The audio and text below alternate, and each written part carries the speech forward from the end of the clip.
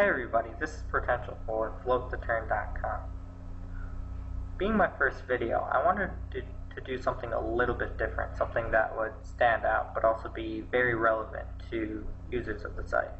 I realized for the most part that the videos on the site are geared towards hand histories, basic strategy and theory, and then of course the webinars by Jonathan. So I thought that doing something that was more based off of not just playing the game, but also managing yourself, managing your bankroll, options for you if you want to become a professional, if you want to, or even if you just want to make money consistently. So I had a lot of these things I wanted to discuss that I thought would be very good for anyone who's wanting to turn poker from a hobby into something more consistent as far as making money. So as you can see, I'm just calling it playing poker professionally. Short, sweet, to the point. And these are the topics I'm going to be covering. I think that it's really important to treat and play poker as though it was any kind of job. That kind of brings it from being fun and exciting to being a bit more boring, but if you're just playing poker to have fun and to have some excitement, chances are you aren't going to be making much money. And if you want to start making a lot of money, you've got to take it seriously. And I definitely think that one of the most underrated things in poker is having a great mindset. Not just emotionally as far as tilt control, but that's also really important, but also as far as goal setting, being balanced in life, working out, having a social life, doing those kinds of things. Of course, the importances of volume, bankroll management, and game selection really can never be overstated. I tend to tell friends of mine or students that I view essentially like volume and bankroll management and game selection being like equivalent to being a church. Volume is, say, God, bankroll management is Jesus, and game selection is the church. Without the three of them, you don't have Christianity, just as a good example. So they're definitely all three really needed if you want to make money consistently. I also want to discuss the backing and staking industry. I think either as a full-time player, as a part-time player, or even just as an investor, that there's a lot of money to be made in the backing and staking industries, either to be backed or to back others. I did play a little bit in the United States online and live, and I feel as though it'd be important to discuss the options that are available for American grinders, where people can play, what kind of deals they can get, those kinds of things, and where it is safe to play. And having a bit of live experience, around 1,000 hours or so of live cash grinding, I wanted to also cover playing live professionally. Playing live cash games, playing tournaments, those kinds of things. I thought it would also be important to discuss bankroll management for live, game selection for live, and anything else that would be important for live play. I'm sure the last part will apply to very few of you, but I also think that it's important to cover is moving out of the United States to get back into PokerStars or Party Poker or wherever, and to continue playing poker professionally outside of the USA. Okay, you are your own boss. This can be a great thing or it can be a terrible thing. It's going to come down to who you are really as a person. If you're someone who is very self-motivated, this is going to be a great thing. If you're someone who procrastinates a lot and can't stick to schedules and those kinds of things and think that poker is great for that, well, you're going to find out pretty quickly that it's not. And if you want to do something, if you want to truly turn the game from something where you can make some money into something where you can do as a profession, you're going to need to change any bad habits that you have. So treat poker like work. Get ready in the morning. Brush and shave and shower every morning. Eat a healthy breakfast. Work out. Get yourself into the zone. Go over hand histories. Anything that you would necessarily need to do for a major intensive job, you should be doing for poker, as far as making sure that you're ready, focused, and completely together. It's also really important to have a schedule, as far as if you decide to play certain games from certain time periods.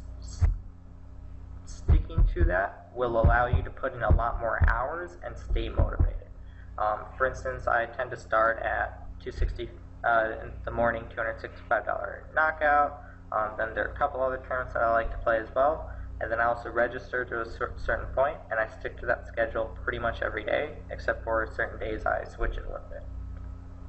This keeps me, focused. It keeps me motivated, and I have a specific, schedule that I can easily stick to. If you just decide to play occasionally and play when you feel like it, you aren't really going to be putting in enough volume and getting in enough hours where you can make money consistently. So the last point, time management and money management are key. And I don't mean money management as far as grinding, although bankroll management is absurdly important. I also mean money management in other aspects of your life. If you only have $20,000 to your name, you shouldn't be spending $1,000 a month on eating out or whatever. You shouldn't be spending $4,000 a month on rent. You shouldn't be buying really expensive cars or TVs or whatever. You should be using your money and investing it as wisely as you can, not only in your life but also in poker as well. And as you can see, mindset is everything. Mindset not just as far as emotional stuff, although tilting at the tables, tilting in any aspect of your life can be very, very, very damaging. But also mindset as far as setting goals, having something you're working for. If you don't have something you're working for, you can't really be that motivated. Now, if you're just playing poker for fun and don't have a rhyme or reason to what you're doing, you aren't going to be putting up consistent results. You aren't going to be putting in volume. A good way to set goals is to think about where you want to be 5 years from now. So this would be this very long term. 5 years from now, I'd like to be settled down in a house in a major American city with my boyfriend and have pets and be taking college classes and be on my own dime and be fairly well off financially. And for all those things to happen, I've also got to reach my long-term goals, which is maybe say a year from now, being on my own money. Midterm, so let's say January, 100K profit on stars. Short term, make coaching videos, getting coaching hours, make a podcast, play 1,000 games on stars this next month, those kinds of things. And very short term, doing things like, just working out and eating healthy and being focused grinding and sticking to a schedule and getting my first few videos finished on time, those kinds of things. So if you set goals where at least you're starting from the very long term, you have a very specific end goal in mind, you can start building towards that end goal. So I would try to think of where you'd want to be with poker at least, in maybe not 5 years, maybe that might be too long for you, for you at this aspect in your game, in your life, whatever, to try to think that long term, but at least try to think, say, a year from now. Realistically, where would you want to be a year from now? Not, pipe dream wise. Pipe dream wise, 2 years from now I want to be world champion. But that's not likely to happen. So realistically, where do I want to be 5 years from now? Or, I guess, realistically, where do you want to be 5 years from now? As far as not tilting very much about beats, being able to take $10, $20, $30,000 beats and only getting momentarily annoyed, or not letting it affect your game or the rest of your life. It's really important to have perspective, not just for poker, but for anything in your life. Like, for instance, moving out of the United States and coming down to Mexico hasn't exactly been all that easy. I have to be away from friends and family, have to be in a country that isn't very safe, in a very small town where there's not much to do. It's hot and muggy all the time, and yada yada yada yada yada. Yeah, there are a lot of things at the moment that could be going a lot better for myself.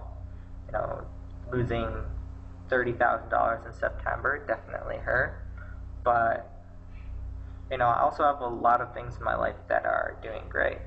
For instance, anytime I want, I can have something simple like fresh water and food, and I can have, I've someone to share my life with, who keeps me happy and motivated.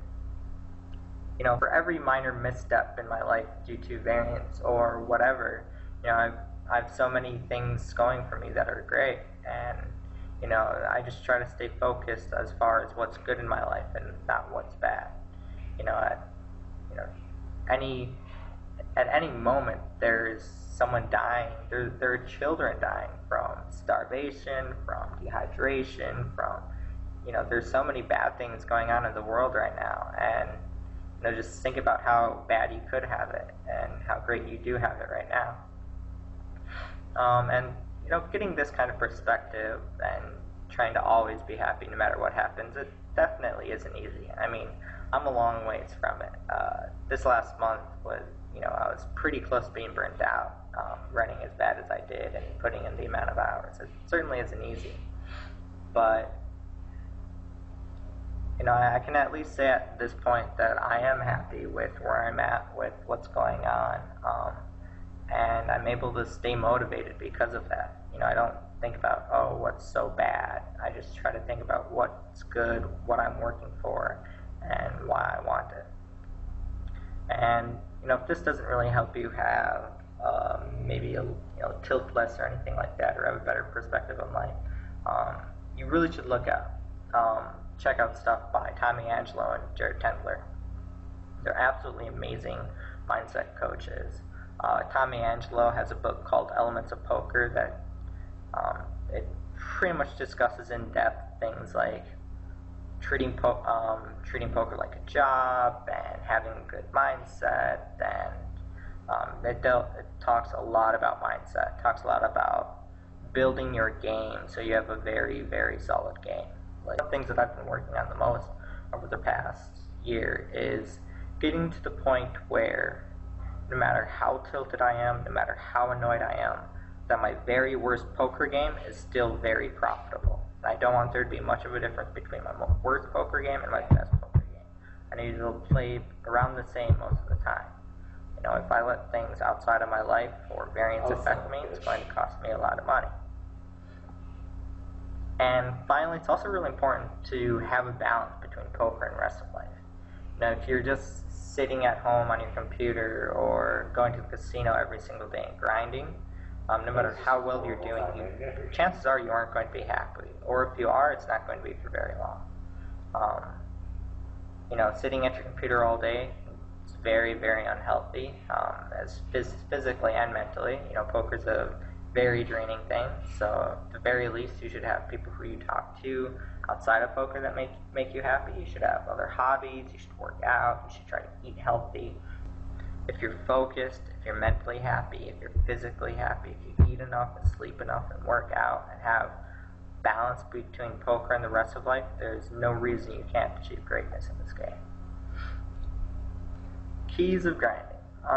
As you can see, my very first bullet, volume, volume, volume. There really isn't anything much more important than volume. In order to realize your potential, in order to realize the amount of money that each of your decisions should be making, you have to essentially outrun variance. You have to play enough games that you achieve the long run and realize every dollar that you should be earning. And I don't mean volume as far as playing lots of hours, although that's really important as well, but also volume as far as playing a lot of tables. If you aren't getting in lots and lots of games, it's going to be pretty easy for you to have losing months, losing quarters, even losing years. You have to be playing lots and lots and lots of volume. As a sit-and-go player, if you're playing mostly from, say, 9-mans to 180-mans, turbos or non-turbos, you should be aiming for at least 3,000 games a month. And if you're playing mostly under 45-mans, at least 5,000 to 10,000 games a month. If you're focusing mostly on 180s and mixing in tournaments, you should be playing anywhere from 3,000 to 5,000 games a month. And if you're playing specifically tournaments, you should at least be trying for 500 to 1,000 games a month, like dead minimum. The amount of variance in all of those games are really, really, really high. In sit and goes, it's because you have a really, really small edge. And in tournaments, it's because while you may have a really big edge, the amount of variance involved is so ridiculous due to how large the fields are that you've got to play a lot of volume. And for cash games, you should be striving to play a lot of hands as well, at least 100,000 a month. Now, if you're doing this kind of volume for the games I specified, it's going to be pretty rare to have losing sessions that are much longer than a month. Losing 1 to 3 months will happen pretty often, but you won't have losing years if you manage your money and manage yourself correctly. Setup is important, and what I mean here is your playing setup. Having something like dual monitors, using things like Table Ninja, using hotkey managers, having a HUD and using that properly. If you are live grinding, doing stuff like trying to live near where you're playing, having a good vehicle to get you there, have a setup that, at least for online grinding, have a setup, or try to, that is poker dedicated. As far as you only use that machine for poker and poker related things. If you do have a setup like that, you aren't very likely to ever get hacked. You'll have a work computer, and you have something that you dedicate to using towards work. When you're on it, it'll help you stay more focused and keep you on your grind. Also, something I think that's really important to mention is, as far as setup is concerned, is having an RSA token if it's possible. While hacking is pretty rare, it does occur, and in fact, somewhat recently, like 3 to 6 months ago, Negreanu ended up getting hacked on PokerStars and was hacked for over $100,000. And if Stars won't, pay back the money that he lost because it was his responsibility, they aren't going to look out really for you either. The money that you have on your account, it's your responsibility to take care of it and to protect it and make sure that your account is safe. So having things like emails only for poker and having RSA tokens and making sure that no one knows what your poker email is, taking these steps will keep it pretty unlikely that you ever get hacked. Something that's also really important, of course, is managing your bankroll. You really, really, really need to use proper bankroll management, or you will go broke, 100%. In fact, you can find tons of stories online about any of the big name pros going broke due to improper bankroll management. And there are rumors floating around of guys like Ivy being broke due to, well, not necessarily bankroll management in poker, although I'm sure that's likely as well with the games he plays, but also just mismanaging his money outside of poker as well with, gambling problems and those kinds of things. As far as proper bankroll management is concerned, for something like sit and goes, so 9 mans to 45 mans, you should have at least a 300 average buy-in, poker rule specifically. So let's say I was a professional player and was playing 9 to 18 man professionally, and I was running a $30 average buy-in. I would have at least a $10,000 poker bankroll, poker specific. I would also have a bankroll set aside for 6 months to 1 year living expenses in full.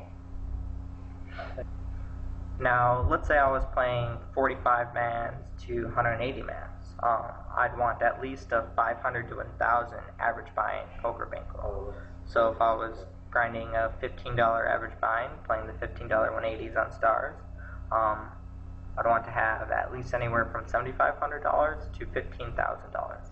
That's my poker bankroll specific. And then if I drop below a certain point, I would move down in limits. So say I hit $4,000, I would move down to an $11 average buy or a $10 average buy. And for tournaments, the same thing is you should have at least a 500 average buy-in poker bankroll for tournaments, and if possible, you'd have 1,000 average buy-in or greater bankroll. Now, being a back player, I don't really have to worry about having a specific bankroll for games. However, what I do have to worry about is how deep in makeup I get. So what I end up doing is, as I get really deep in makeup due to running bad and playing bigger games, in order to prevent myself from falling too deep into makeup, I cut out certain games and lower my variance. While this may be hurting my hourly long run, short run, it's going to lower my variance. It'll keep me in a positive mood, and I'll be, I won't get super deep in makeup, and we'll be able to stay focused and keep grinding. Game selection is also really, really, really key. I think most players end up having an ego based around where if they have the money to play a certain game and they think they can beat it, or even they're certain they can beat it, they want to play. And people do this all the time. For instance, take a look at,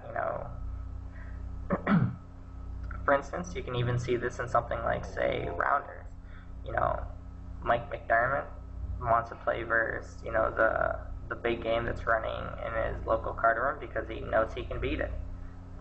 But, he isn't properly bankrolled for it. And, for all he knows, he's not even all that good in that game. He might barely have an edge. And if you barely have an edge and you're playing games that are near the higher end of your bankroll limits, you aren't going to do very well. Variance is almost always certainly going to make you pay for it. So don't just play what you can beat. You should also be playing what you are very well ruled for, and what you're certain you can beat, and what you can make the most from. So play games that, if there's a $100 game that you think you will run a 15 to 20% ROI in, so make $15 to $20 per time you play it, that might not be a game you want to play when there are plenty of $50 games where you're certain you have a 40 to 60% ROI in. You may be running a lower average buy-in and playing somewhat smaller games, but if you can make more per game, or you're certain that you can make a similar amount per game, chances are you should stick to the smaller games for the most part. Of course, it is good to take shots and move up and try to build up your skill and play higher games as you're able to, but you just want to make sure that you are more conservative with it than not. Now I'm going to discuss the backing industry. Many of you might not know how most backing deals work, and they work based off of makeup. And essentially what makeup is makeup is money that the horse, the person who is getting backed, owes before they can profit shop. So for instance, let's say I just started a backing deal and my backer sent me $5,000. And let's say I play an $11 average buy-in, and my first month I lose $1,500. Because I lost $1,500 from even, I'm now $1,500 in makeup. Now, in order for me to see a profit for the second month of play, I have to make back at least that $1,500. So my backer sends me $1,500 more, so I would essentially be $6,500 deep. Okay. And that second month of play, I win $3,000. So because I was $1,500 in makeup, I don't get half of $3,000. Instead, I get half of $1,500. So over those 2 months of play, the first month I lost $1,500. The second month I won $3,000. So I'm up $1,500 overall. So I would end up chopping out the $750, and my backer would get $750, and I would keep playing. Now, let's say our deal continued, and the third month I lost $2,000. I would once again dip back into makeup. I would now be, at the end of that month, I would be $2,000 deep in makeup. Essentially, the makeup cycle continues and keeps constantly repeating itself. As a back player, you're almost always in makeup. It's pretty much guaranteed. If you're playing in most profitable deals, so essentially the horse has as little of their own money or profit at risk, you're essentially going to almost always be in makeup. As the moment you hit a substantial or any amount of profit or a substantial amount of profit, you should be splitting and taking out your risk. The upsides to being back essentially ends up coming down to not risking your own money. And a lot of people have this misconception that makeup means it's money that you owe. As in, if you quit the deal, you'd have to pay it back, which isn't necessarily true. Makeup itself is generally just based on play. The only time that makeup is no longer based on play is, let's say you're a back player and you're $15,000 in makeup and you want to just play poker on your own time, then you'd have to pay back the money that you lost. Some backers end up being willing to make concessions, allow a payment plan, or whatever. Now let's say though instead you were $15,000 deep and you wanted to just quit poker and not play the game anymore, you wouldn't owe a penny. Let's say you wanted to switch backers, you would have to try to convince your new backer to buy your makeup at a fair rate. And if they weren't able to reach a deal, then you'd have to stick under your current backing deal. So the reason why a backing deal is good for a horse, even though, say, most backing deals you give up half of your profits, is not having to risk any of your own money pretty much ever. You know, if it wasn't for backing, I wouldn't be a professional poker player. You know, poker requires a lot of money to be a professional, to play it at decent stakes. There's a lot of variance involved, and life is also pretty expensive too. So in order to build a bankroll consistently and be able to do things like move out of the country and pay rent and those kinds of things, it requires a ridiculously huge bankroll. And to be honest, there just aren't all that many people that can really afford to do that. So having someone who's willing to front you money and take the risk off your shoulders, that can be a very good deal for you and for them. So being back can be very, very, very plus EV. It can be very good value. If you are interested in being back or in backing others, 2+2 is the best place to find backers, find horses, and to buy and sell action of someone. I guess I also should have added another point on this about buying and selling pieces of yourself. This is much more commonly done among people than full backing deals. And this is the way it generally works. Let's say I wanted to play a $10,000 package at the World Series of Poker.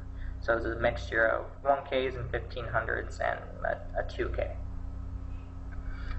And let's say I thought that I felt that I could run a 50% ROI playing those games. So in order to prevent myself from losing value from playing this package that comes from selling the action, I decide to charge a markup. Now what a markup is I'm essentially convincing buyers that I deserve to be paid a premium to play this package. So if I feel I have a 50% ROI, I'd probably try to sell the package at plus 1.25, which means a 25% markup. So if someone wanted to buy 10% of me, instead of it being $1,000, it would end up being $1,250. That's a 25% markup. Now, USA poker sites. The sites that I know of for the most part are Lock, Bovada, the Merge Skins. Yeah, I know there are a couple others, but they're pretty small. And to be honest, for the most part, I don't really trust very many of the USA sites. I would only really keep money on there that I was very comfortable losing all of it, no matter what. Lock, I feel, seems to be one of the safer sites. They have one of the bigger prize pools, or player pools. They seem to be fairly well ran. And as far as merge skins go, the only merge skin that I like very, very, very comfortable playing on would be Hero Poker. Hero Poker, they have a thread in Internet Poker that's made by the CEO. The guy also posts on Reddit a lot. My ex-backer has met him before. The site pros that they have are very professional. So if I was in the USA and I was grinding, I would definitely just be playing on Hero Poker. You know, with all the issues with online grinding in the USA, with the sites that are currently out, it's pretty shady. And if you wanted to play poker professionally while being in the United States, doing it online would be pretty difficult at this point. If you were serious about grinding a lot online and wanted to at least take a shot at doing it professionally, honestly, I would suggest that you try finding a backer and doing it. That way, at least if the sites end up going down, you aren't necessarily risking your own funds.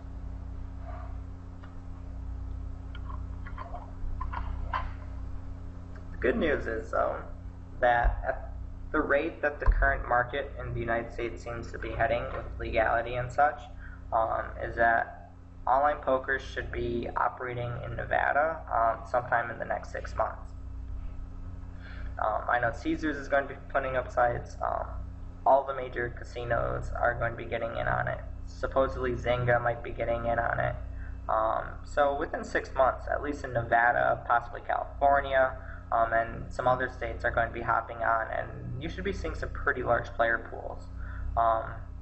Not like it was pre-Black Friday, but the amount of money that'll be able to flow on and off due to people using their debit cards and, you know, Western Union and banks transfers and doing that kind of stuff to get money on and off, the game should then be a lot better. For it to be like it was pre-Black Friday, though, I would expect it to take at least 1 to 2 years, and maybe as long as 5 years from now.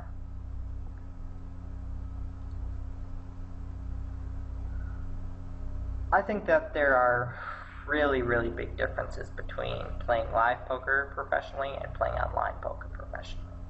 For instance, the bankrolls required are entirely different as far as how much money you need for buy-ins. You know, just the overall setting, the type of play required. The only things that end up really staying the same are mindset-based, you know, as far as being focused, making sure that you have goals and playing lots of hours and are managing your money well, those kinds of things. Now when it comes to local cash games, most cash games that end up running pretty often at casinos end up being 1-2 no limit, 1-3 no limit, 2-5 no limit, 5-10 no limit, 10-25 no limit, 25-50 no limit. It's going to be pretty rare to find games much bigger than 25-50. For something like 1-2 no limit or 1-3 no limit, I'd want to have a bankroll sized around $5,000 to $10,000. For live cash games, I think it's pretty important that you have at least 20 buy-ins. I don't think it's really important to have more than 50, but I do think it's really important to have more than 10 and to have at least 20. Just because for the most part, while you aren't going to have the amount of swings that you have online as far as having 10, 20, 50 buy-in down swings, playing cash, I do think that it's pretty common to have a 5 to a 10 buy-in downswing, and especially near the bottom of that downswing, the places that you'll get mentally, you'll be off your game, you'll be tilted, those kinds of things. And thus it's really important to always have a cushion as far as making sure that pretty much no matter how bad you run, you'll still have a bankroll and be able to keep playing. I have a couple friends who live in Vegas and play poker professionally. And if you want to play tournaments in Vegas professionally, it's not going to happen. It is the best place, at least in North America, to play tournaments as far as daily or weekly. And they do have pretty big series pretty often. Once every couple of months, one of the casinos will hold a series, Venetian Deep Stack being the most well-known and most popular as far as smaller local ones. But the amount of break that the casinos take and the amount of volume that you're able to get into them, it really isn't feasible playing those specifically full-time. However, if you wanted to mix in the better tournaments and sit goes while you're also cash grinding, that would definitely be a good thing to do.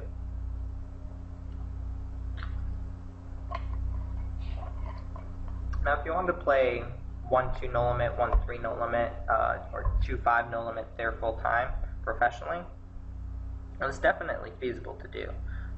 They have really good games running daily in many of the casinos that are 1-2 no limit through 5-10 no limit.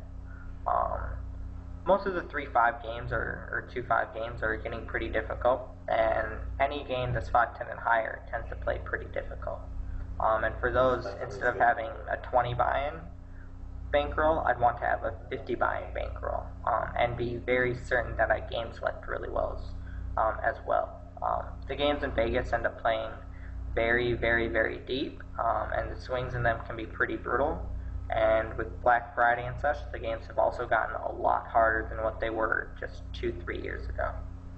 Though I do think that if you game select wisely, and play a lot of hours and take as much advantage of comps and those kinds of things as you can, that you could play poker live professionally in Vegas pretty reasonably and make a decent amount of money at it as well. I would say for the most part though that grinding live professionally really isn't all that good of an option. The only people it's going to be feasible for is essentially if you have a local game that's 2-5 or higher, that runs consistently, and that is soft enough for you to beat it consistently as well. If you don't have that kind of specific option available, and you don't have a very big bankroll to play it, playing live just isn't very feasible for very many people. Moving out of the USA. In order to move out of the USA to go to a place like Canada or Mexico, it's pretty easy to do. For neither of them, you aren't required to apply for specific visas. You don't have to wait to go. You do need passport for both of them, and when you do fly in, they do have you fill out paperwork, and you're generally limited to staying, for each of them, you're generally limited to staying for 6 months. For Canada, that's a very, very concrete 6-month rule. For Mexico, it's not a very concrete 6-month rule. You can stay in Mexico pretty much as long as you like. It's just that after 6 months, you tend to get charged a fee, I believe, of like $15 a day or something like that. Canada, if you stay longer than 6 months and their government finds out, you risk getting kicked out of the country permanently, which you don't want to risk. To get STARS set up, they just require for you to have a landline, so an actual phone.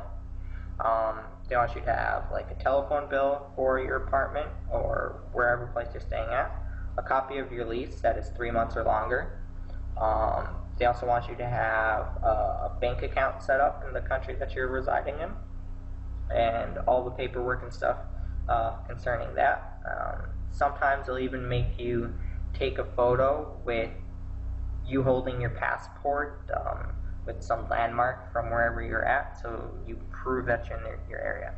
Essentially, they have a pretty thorough confirmation process that makes sure that you are actually where you state you are, and that you have what it takes to live there for a long period of time. They're trying to prevent people from using VPNs or things like that and playing on STARS from the United States. It's not because they want to do it, it's because legally they have to do it, which really sucks for everyone. And I guess, what it comes down to it is, is it worth, is playing poker professionally and moving out of the USA, is it worth it?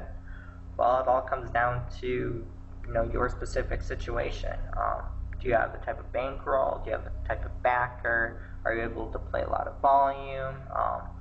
What are you giving up by moving outside the USA? Friends and family and those kinds of things. And if you honestly feel that moving out of the USA and playing poker professionally is what you really want to do, that you can make a lot of money doing it, and that you'll be happy doing it, then by all means, go ahead.